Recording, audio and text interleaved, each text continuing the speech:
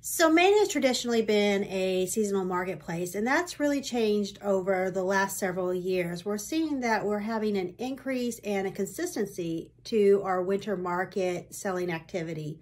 Now, any buyers that are out in the winter markets tend to be a little bit more serious.